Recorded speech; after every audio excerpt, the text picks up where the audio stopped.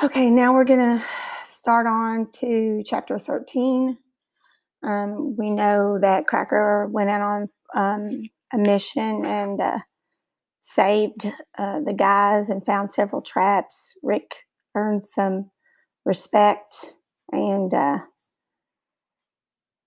they learned about some different things, learned about something called immersion foot from having wet feet all the time. And Rick had a pretty uneventful trip on the second one that we read about. So let's get started on chapter 13. One day, Cody requisitioned a power generator from a runway during a mission. A generator was just lying there unguarded, and Cody got a bunch of guys to help him carry it and throw it into a deuce and a half. Nobody ever stole anything in Vietnam, basically, and if an item wasn't nailed down, it was fair game. So you could requisition said item, and instead of Sarge being mad at you, you would rise in his estimation. So the 67th IPSD had traded the generator for material for kennels and barracks, which the handlers spent the next week building and surrounding with sandbags. So you see how this word requisition is in quotation? That's sarcasm. They're saying it sarcastically. Requisition means you requested it. He didn't. He just took it because they left it unattended. Requisitioning was an important part of surviving in Vietnam. Mike was the base camp's procurement specialist. That means he got stuff for you. And the 67th IPSD had appointed 20, its personal procurement specialist. In country, the guys often just shortened his name to 20. 20 took the generator to Mike and not only got the building material, but also snagged a case of Coke. He was a better bargainer than Cody. Cody would give away his grandmother for a tiny jar of foot fungus cream. Another good thing about 2020 was that his uncle just happened to be a well-decorated lieutenant colonel who just happened to be stationed in Saigon, who just happened to have dined at the White House, and who just happened to think the world of 20. 20's uncle gave him a little extra bargaining power. Not a lot, because he couldn't go crying to his uncle about every little thing, but the guys knew that if it was really important, Uncle was always there. Rick took the case of Coke back to Mike. Mike was actually wearing a paper crown. The man was power crazy, but no question, he was the king of the base. Mikey, how about some shingles for the doghouse roofs? Mike laughed. Shingles? Just for a case of Coke? What do you think this is, Minnesota? I'm from Wisconsin. Minnesota, Wisconsin, whatever. I ain't got shingles. Well, what else you got? For crying out loud, why couldn't the guy just cooperate? Got some tin, Mike said. All right, just give me that. We'll make do. Mike looked at him. Dang it. I don't know why I feel sorry for you guys. The tin's on the house. Keep your Coke. On the house means free, guys. Thanks, Rick said. He paused and added, nice crown. The tools were hardly state-of-the-art, but Rick was able to take charge. In fact, he preferred a regular saw to an electric one because he enjoyed working with his hands so much. He'd never been in charge of anything before, but all those tables he'd made really helped him build the kennels. They didn't have porches, but they did the job. It felt kind of good to be in charge after a lifetime of being simply a good worker. Anyway, now the dogs had nicer accommodations. Cracker's kennel was next to Tristy's. She knew Rick had arranged that. She just knew, like she always knew when Rick, Cody, and 2020 were coming before she saw them. She could smell them or hear them. Or she would just know. Sometimes Bruno or Tristy knew first and would stand up and move to their gates. That was the sign for Cracker to move to her gate as well. So by the time the guys arrived, all three dogs would always be sitting in front of their kennels waiting. Their guys always showed up first, and then Cracker, Bruno, and Tristy liked to jump around their kennels in celebration. They had the best guys. The next assignment Rick pulled freaked him out. He'd be walking point in front of the entire company of 150 men. 150. He remembered the night at the dinner table when he told his family he wanted to whip the world. Pretty easy to say in a frame house in a town in Wisconsin. Now he figured that, just in case, he should drop his parents a line. He wrote only that he was going out on his first big mission and that he'd write more later. Then he figured it was better not to worry them and tore up the letter. So drop a line is an idiom for writing someone a letter, guys. That evening, Rick brushed Cracker twice, murmuring her favorite words. Good girl. the whole time. Then he told her, "We're going to have a whole company following us. This is big stuff." Over and over, he said, "It's big stuff, girl, big stuff." But he didn't know whether that was true. It could be another dud. In the late afternoon, Cody and 20 both got back from the field looking like, well, like they just got back from a war. They didn't say a word through dinner and left the mess hall immediately. Nobody spoke as they walked to the kennels. Instead of sitting among the trees like they usually did, they all sat behind a warehouse. Cracker galloped to where Bruno and Tristy were chasing rats in a rice paddy. In the distance, Rick watched some locals going through the base garbage dump. Cody stuck a piece of gum in his mouth. 2020 lit a cigarette. Both seemed deep in thought. "So what's up, man?" Rick finally asked. 20 took a breath and nodded for a few seconds, as if thinking. "It was confusing out there," he said at last. "You can't tell which of the indigenous personnel are friendlies and which aren't." He lowered his voice as some Vietnamese army had hired to do laundry walked past. "You don't know who to trust. The villagers look just like Charlie."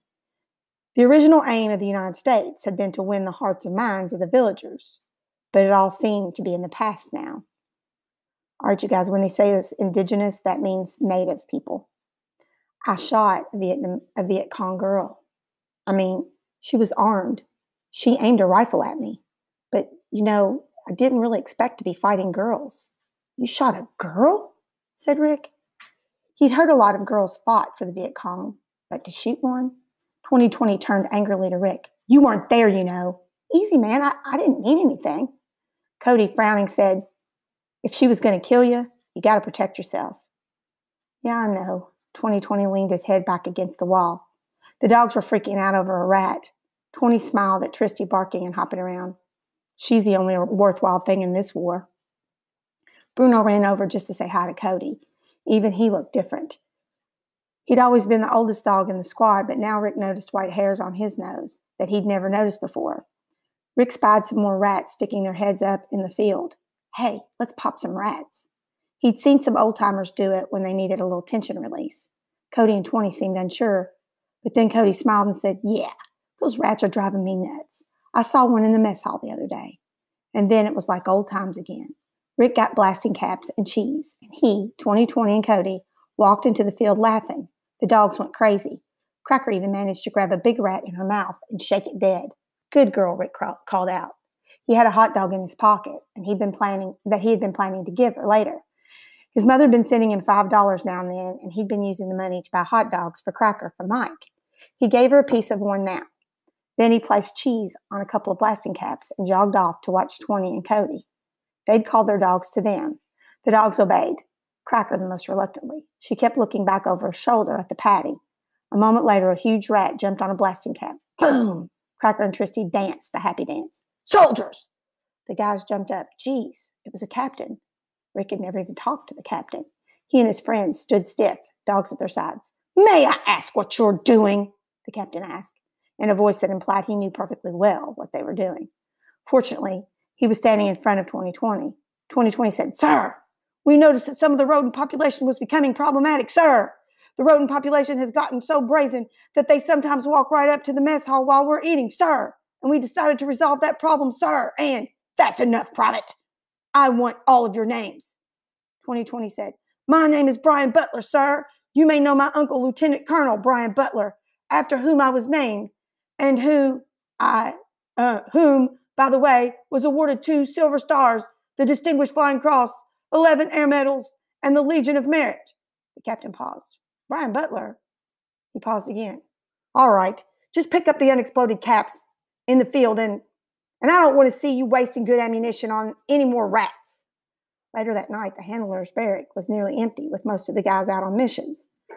Rick thought about how different Cody and 2020 were than they had been a week ago. They seemed older. The clearest way he could tell they were different was because he knew they hadn't changed, but he could tell he didn't quite fit in with them anymore. And Cody didn't seem to be as upbeat as he used to. Rick wondered if he himself could be different a week or two from now. Monsoon season was in full force, and the winds howled and the rain poured. Rick listened to it pound off the roof that night. Even in the darkness, he could feel that 2020 was awake. 2020, he said. "Yeah, you saved our butts." But I thought your name was Orrin, after your grandfather. Yeah, I was. Rick closed his eyes. He hoped Cracker was getting a good rest. Actually, Cracker was still awake, thinking of Rick. A trickle of rainwater ran through her kennel. She moved to avoid it. She ran. She heard a rat-a-tat-tat noise in the distance. They were different from the noises Rick's guns made. Inside the kennel, the trickle seemed to be following her. She moved again and sighed as she laid down her head. The next morning, Rick showed up again. She stood very still. She could feel how nervous he was, like his blood was tingling, and that made her nervous. She wondered what it was that was making their blood tingle together. This is it, Cracker. Cracker stared straight at him. She knew exactly what he was saying, namely that something important was happening, and that it was happening to them both together. She felt so eager to please him that when he opened the gate, she spun around several times chasing her tail before she could bring herself to sit in front of him. Another soldier came by and stood next to him. This the dog, he said. Cracker, Rick said, and Cracker wagged her tail. Cracker's the best dog in Vietnam. The other soldier narrowed his eyes. Cracker hopped around chasing herself. She better be, because we're going to be in a hot zone. Hot zone? Cracker had heard that while they were running around before the long trip over here. Whenever there was gunfire in the air or men hidden in bushes, Rick would lean in and say, hot zone. She listened now but didn't hear any gunfire. She looked up at Rick to ask him about the hot zone. He didn't say anything, just slung his sack on his back and walked with the other soldier to where the chopper was already waiting, its blades whirling. At the chopper, he knelt next to her and leaned toward one of her ears. You are the best dog in Vietnam, Rick shouted. Do you understand? Dog, she wagged her tail. We're heading south toward Ben Hoa, but not quite that far. Ben Hoa. Rick saw a couple of dozen choppers had already taken off, and more were landing to pick up soldiers. Man, he'd never seen so many choppers in the air at once. They were going to kick some butt. He also saw some Cobra gunships, nicknamed Sharks or Redbirds, circling in the distance, their front ends painted with red and white shark's teeth. These are airplanes, guys, bombers. After half a dozen other men had boarded the chopper, he and Cracker climbed on. Rick hunched over and avoided the back, even though the top blades whirled at least a foot above his head, and the rear blades churned several feet away. As he climbed aboard, he suddenly had a funny feeling. He didn't feel like him. That is, he knew he was him, and he knew it was him climbing into the chopper, but he didn't feel as if he were there. He didn't feel as if he were anywhere else either. It was just that he had expected this moment to feel intense, and instead it felt far away. Rick took a place in the center and sat with Cracker.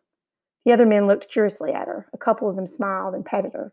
Cracker leaned her nose out the open door, but Rick pulled her back hard. No. He knew the centrifugal force would keep her in, but he wanted to be extra safe today. She lay next to him as the bird lifted off. The whole sky was roaring. Someone said, Hey, dog man, I hope you're smiling when this is over. Rick realized he'd been half grinning, and he probably looked stupid. He was grinning more from nervousness than anything else. His first hot zone. As they rose, nobody spoke. Rick didn't know any of the guys on board, but they looked like they'd been here a while. There was something different in their eyes. Down below in the fields, Rick saw the bomb craters, some of them filled with dirty water. From a heavy forest beyond a rice paddy, smoke circled upward. Rick took a big breath and said into Cracker's ear, I hope that's not where we're going. But they went on. The thunder in Rick's ears started to seem normal. Every so often, he'd see a fist of smoke shooting upward from the ground. Suddenly, the chopper started to descend, hovering above a rice paddy. The men began to jump out. Then Rick had the feeling he'd been expecting, like he was here, really here, like this was it. His heart pounded hard, and his whole body felt as if it were quivering. He started to hop out, and Cracker launched off at the same time, flying past him. No, he shouted. Too late. Cracker was already hurtling forward, sailing to the end of her leash. The leash snapped taut, and Rick slammed face down in the stagnant water. By the time he righted himself, the helicopter had lifted away, and everybody was laughing at him. Claimed he had the best dog in Vietnam, he heard someone say. Rick wiped the water from his face, furious. Bad first impression. Very bad. Another chopper hovered, and more men jumped off. Dog handler, the lieutenant called out. Yes, sir, Rick shouted, his voice sounding louder than he had meant to. Southeast, dog handler. Yes, sir. He thought about adding, my name is Hansky, sir, but he decided not to. Cracker, search. They were on what was officially called a search and destroy mission. Unofficially, find them and fix them. A reconnaissance patrol believed there might be enemy in this area. Reconnaissance means spies, guys. The mission now was to find Charlie or anything that might help him and destroy it. It also meant that if they made contact, they were to kill the enemy, fix him. Cracker sniffed the air. She leaned her head left and then right. As smells drifted through her nostrils, her ears flicked once, but just at the newness of the situation. Rick wondered whether that flicker was enough for him to stop the 150 guys behind him. He decided not, and they trudged on for a few more minutes. Cracker raised her head and turned it more to the south than east. Her ears stood up straight. That was a definite alert. Rick turned to Raphael, the guy walking behind him. He moved his fingers in a kind of short wave. Raphael was Rick's slack man, but this was the first time they'd worked together. Funny to think that two guys who hadn't known each other the day before now depended on each other for their lives. Raphael hurried up beside Rick. What you got? Raphael asked in a low voice. I don't know. She's alerting south. It's definite, but not immediate. I mean, it's not like the enemy is 2 feet away, but it's definitely people, not mechanical. She sits for booby traps. Raphael had just left to report to the company leader when a gunshot fired. Rick knew immediately that it was an AK-47. He didn't make the same mistake twice. Everybody's legs dropped out from under them, water from the rice paddy splashing upward. Rick and Cracker lay flat behind a low dike, men close on either side of them. The adrenaline made Rick's skin buzz. Guys, a dike is just like a little tiny mound that like a dam that would be holding the water into the rice paddy, like the edge or lip of a pond or a lake type of thing that the rice paddy was. His mind felt clearer than it had felt maybe ever. He figured the shot had come from the south, and when he looked down the row, he saw other men aiming their guns in that direction. Down, Cracker, he said, though she was already down. The men to the left of him asked in a low voice, how many are there? He eyed Cracker. Rick had noticed that some of the guys who weren't familiar with scout dog teams seemed to think that the handlers could read the dog's minds. I don't know.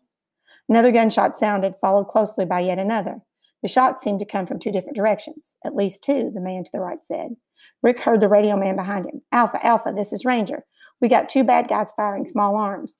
He gave their coordinates and asked for support. Do you copy?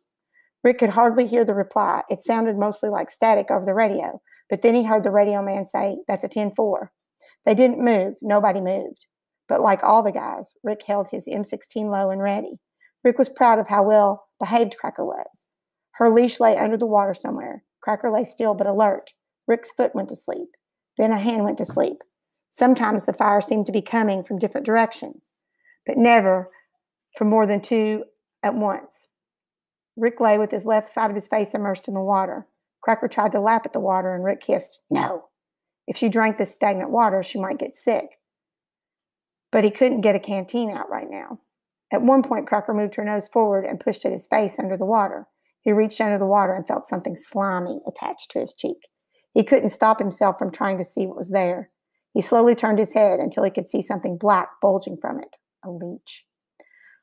For some insane reason, the leech made him almost laugh out loud. It made him think of how crazy it would be to die out here with a leech attached to his cheek. Cracker suddenly leapt straight up in the air, almost as if somebody had picked her up and thrown her. She splashed down in the water. He frowned at her as she leapt again. A shot whizzed by. She splashed down. Down, Rick whispered urgently. A shot hit the dike right down on the other side of where they lay. Rick felt something bite him and nearly jumped himself. The soldiers on either side of them started inching away as another shot whizzed over Rick's head. The soldiers kept inching away until only he and Cracker remained. Cracker looked at Rick desperately as she jumped into the air again. Rick tried to hold his gun with one hand and grabbed her paws with the other. Down, stay down. He heard a staticky voice over the radio, and then the reply from the radio man. That's a 10-4. Fire when ready. Someone called out, take cover, incoming. Rick saw the smoke from the mortar fire. It looked about 20 meters away. He heard the radio guy again. Alpha, Alpha, this is Ranger. Move 1/2 click to the south. Do you copy? The fire ceased immediately, then resumed farther to the south. A click was a kilometer. Someone hissed from Rick's right. The lieutenant was signaling him to move. Rick gave Cracker the crawl gesture, and they slithered through the water. The other soldiers were also slithering along. Every so often, one of them must have inadvertently raised his body too high, for a shot would explode in the air ahead of them or behind them. So the snipers no doubt knew the company was on the move. But after more mortar fire, the snipers fell silent. One by one, the men crawled through the nip of palms circling the paddy. They kept crawling until they reached cover of the jungle. It was only there that Rick allowed Cracker to stand up. Rick reached to pull the leech off his cheek. "Don't touch it," Raphael said. "They leave their jaws embedded in the flesh of you if you try to pull them off. You got to make them let go with a cigarette or bug juice." The men were all drenched. Rick knelt to check Cracker. A leech dangled from her belly. Maybe that's what had caused her to jump. Although he'd heard leeches released anesthetic so that you didn't feel it when they bit you, or even when they hung on for hours. Someone tapped his shoulder and nodded toward where the lieutenant, water dripping from his face, was signaling Rick to come forward. Rick and Cracker hurried over. "Take the point, dog handler. If those snipers are still alive, let's fix them." The adrenaline had drained from Rick. He was exhausted. He didn't even care about the leech on his cheek anymore. He still felt bad for Cracker, but he knew he couldn't take the time to pull off her leeches or his own. "Yes, sir," he said. He put on Cracker's harness and tried to sound calm yet urgent. "Search, Cracker. Search."